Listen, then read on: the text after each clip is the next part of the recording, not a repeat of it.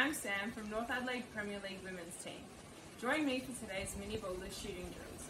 For this drill, you'll need a basketball and a basketball ring. If you don't have a basketball ring, don't worry, you can use a laundry basket, an esky or a wheelie bin. I'm going to be using a laundry basket. In week 1, we practiced our shooting technique.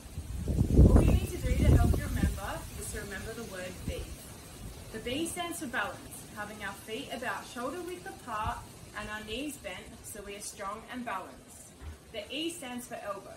Make sure we have our shooting hand underneath the ball with our fingers spread apart and the other hand on the side of the ball with our elbow in. The other E stands for eyes. Make sure we have our eyes at the target, which is at the back of the ring. So I'll put my ring here. So you want to be like this. The F is for follow through. As we shoot the ball, we want to lock our elbow out and have our other hand up so that when we follow through, it is like we are reaching into a cookie jar. Now we are going to practice our shooting using the technique. So remember B. Now we are going to practice our shooting using this technique. You want to start in nice and close, and after you shoot 2 spots from the same spot, then move on to the next one. You're imagining you are shooting from all different spots around a semicircle, that's a ring.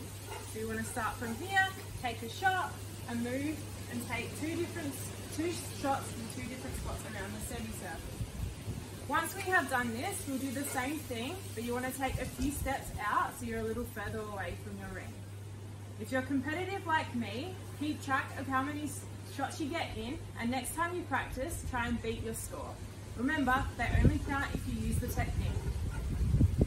Nice work! Thanks for joining me in today's mini bowlers drill. Head to basketballsa.com.au for this week's juniors workout, including these drills and more. Stay safe and have fun.